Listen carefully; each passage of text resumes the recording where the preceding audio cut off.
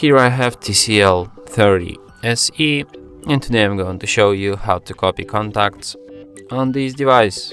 So firstly you have to open Contacts application, then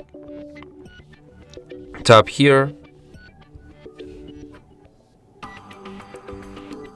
go to its settings, then select Import, select SIM card.